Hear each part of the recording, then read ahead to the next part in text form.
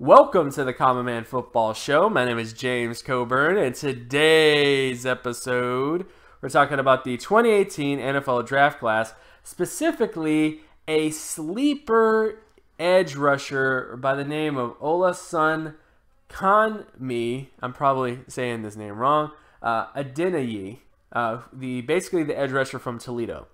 And the reason I wanted to highlight him is because he's one of the more productive edge rushers in this draft class. He's a guy that when you watch him on film, he has some flashes here and there of explosiveness, some flashes of speed, some other sort of stuff like that.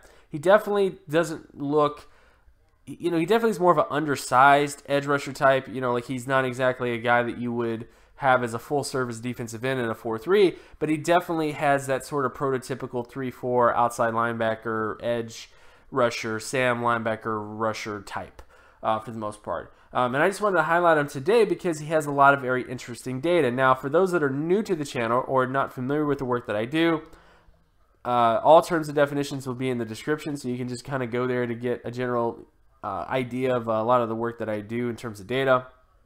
But the one thing you should know is defensive market share. That's primarily what this video is going to focus on. And defensive market share is essentially where you take an individual defensive statistic and you divide it by the team total statistic. So for example, if you have when it comes to Adeniyi, if you say have 10 tackles for loss with him on a team that has 100 tackles for loss, then Adeniyi has 10% tackle for loss market share. But what you do is you take that number and you compare it to every single edge rusher performance since the 1989 NFL Draft Class, and then boom, you have a way of seeing where the All-Pro players typically produce in terms of their production profile, where the Pro Bowl players typically produce in terms of their profile, and of course where even some of the long-term starters produce in terms of their profile as well. So that's the basics in terms of what defensive market share is and the importance of it.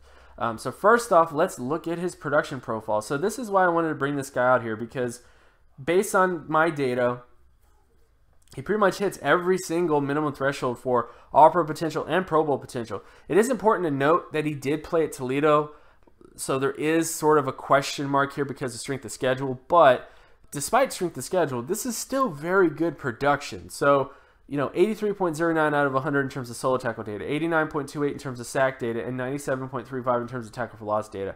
Adeniyi pretty much hits every single minimum threshold in terms of a high-quality edge rusher. And even though his strength of schedule data might make him more of a long-term starter per se than like a high-quality guy, because typically speaking, guys that play at lesser competition or guys that produce a lot against lesser strength of schedules typically don't hit those high-quality marks.